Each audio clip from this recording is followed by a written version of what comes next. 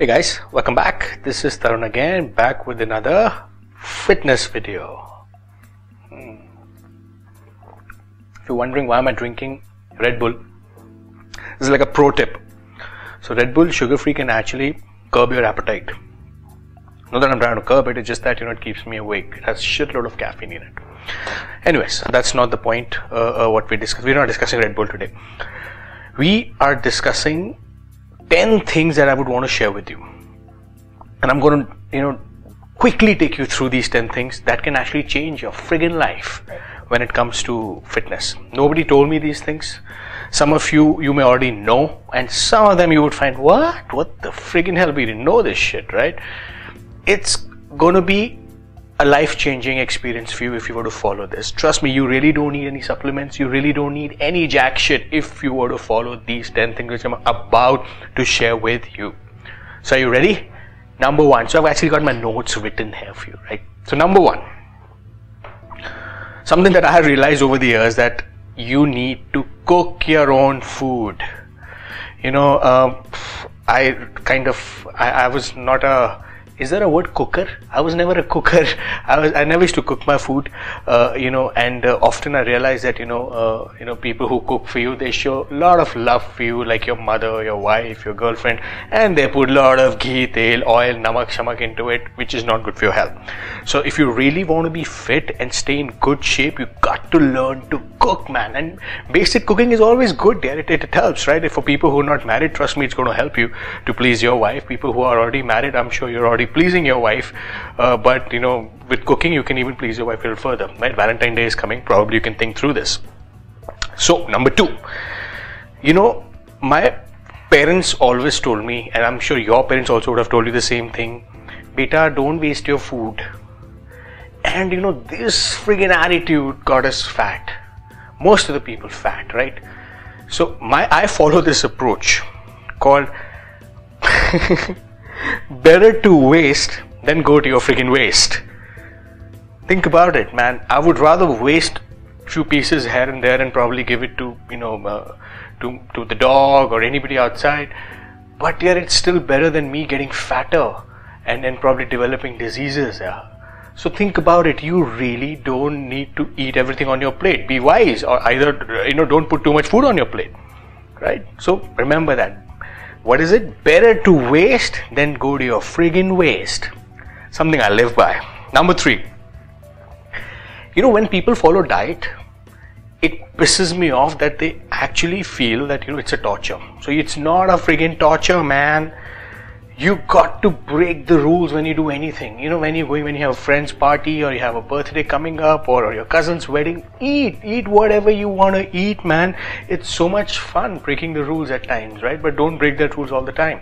So my point is, splurge once in a while. It's not going to hurt you. These cheat meals will only help you reset your metabolism. So these are this number third. Number four. I was a working professional, and I was a student too. We were all studying. I realized every time I ate something, try to eat something healthy or protein, I had 10 people commenting on it. Hey, kya kha raha hai? What are you eating? Why you eat this? You should not eat that. You should not eat this. Is it healthy or not? So I realized that I should rather eat my food alone. Then you have nobody to answer to, and I think it works. So try to eat your food alone. I know it's very contradictory to what our parents or what people tell you, that arey mil baant ke khana chahiye and stuff like that, don't waste your food. But guys, things have changed, and that's exactly what I'm sharing with you, man. If you really want to be fit, you got to do things differently. Remember, if you want an extraordinary body, you got to do things which are extraordinary, which regular folks can't fucking do. So think about these things and before doing it. So try to eat alone. That's number four. Number five. This is something that my wife recommended, and it actually helped me. It is like, buy smaller plates. We earlier, before getting married, I had these big plates of food. Being a jat, you have to eat heavy, and you got to be a heavy eater. But when she came and she started eating, she bought these small plates. So having these small plates help because, A, you can't put too much food there, and when you don't put too much food, chances of you overeating are a lot lesser. So it really helped all of us actually in the family. So I would recommend you buy smaller plates for your house, man. They can do world of good to you. Number six, right? Number six. enjoy your food, man. If you cook your food, you also need to enjoy your food. Yeah, don't think of it as torture, like the way I'm enjoying my Red Bull. If it should not give you an orgasm, you know what orgasm is, right? So whatever that is, that's my next video talking about orgasms. I've been getting a lot of questions though around it though, right? So if you're not feeling good about your food by eating it, that means you're going somewhere wrong.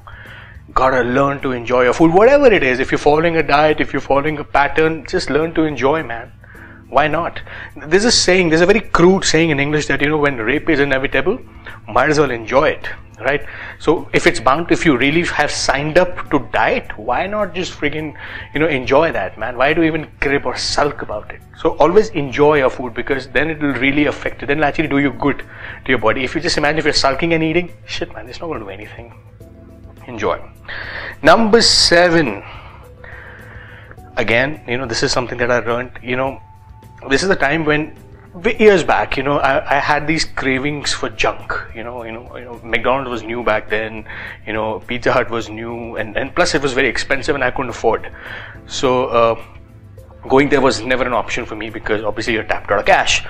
So I asked my mother, I feel the need to have some junk food. She's like, what junk food? I said, French fries or burgers and stuff. She's like, okay, I'm going to bring you stuff like potatoes. Why don't you cook for yourself?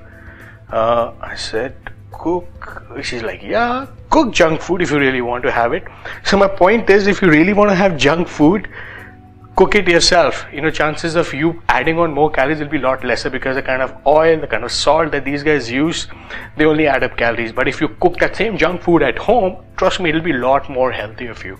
If you're one of those folks who got to have junk every now and then, cook at home, man. And plus, with these air fryers coming in, French fries is actually oilless. You can make French fries without any oil. I mean, there's a Philips one that I recently got. It's pretty amazing. Try it out. Air fryer. Number 8, which is, if you're going to cook, if you don't want to cook, let's say, somebody else cooks for you, but don't let that person either sweeten or salt that food of yours. Because sweet and salt should be as per your own freaking taste. It, like if you're into gymming, if you're into, fitness, 3 things you got to always manipulate with your body: carbs, sweet, and salt. So don't let anyone else decide it for you, because you know it better than anyone else. So if somebody else is cooking for you, tell that person, hey, don't put any sugar in it, don't put any salt in it. I'll do that myself, especially for my own plate, especially for my own portion. So because salt leads to water retention, we all know that. So it will help you with that problem. And obviously sweet, again, the world knows the ill effects of sweet, so I don't want to talk about sweet and sugar. So always remember that, whatever it is, sweeten or salt your own food. Don't let anyone else do it for you. Not even your mother, man. She'll show some really good love there. More salt or more sugar, don't let her do that. You do it for yourself. Number 9. This is one of my uncles told me. He was a vegan, and he told me something, and I must quote this. He said to me, if it came from a plant, eat it. If it was made in the plant, avoid it. Man, it's so cool. It's like, if it comes from a plant, eat it. If it was made in the plant, avoid it. You get the point here, right? Like, if anything which is processed or made in some factory or plant or the other, we gotta avoid that food. That's called processed food. Anything canned or anything to do with all that stuff, avoid it. I'm going to make an exception. This is also a little processed, I say. But hey, I'm breaking the rules. Remember rule number 3 once in a while? So this is also very important. Last one. This has changed my life, man. The last one that I'm going to share with you, which is, avoid that line which says on every food item, low fat. Never buy that food item, man. That shit load of fat, man. What they say is that it's low fat, but they add a lot of calories there. They'll add fructose there. They add so many other things which you probably don't even know, man. They just avoid low fat food, like diet namkeen for that matter. Really? It's pathetic, man. It's an eyewash. So I hope you do these 10 things, and I'm going to make a list of these 10 things, for you to kind of have, refer back on, and it will, trust me, can change your life. Yeah, simple things, and again, easy to do, which is, I'm sure, we're all running out of time. Following these 10, even if you follow 6 to 7, you're good. You will get to where your fitness goal is. It will really help you. So any one of you have any questions around this, feel free to reach out to me either on my Facebook, YouTube, or WhatsApp, and I'll be happy to answer all your fitness queries. So until we meet again, see you.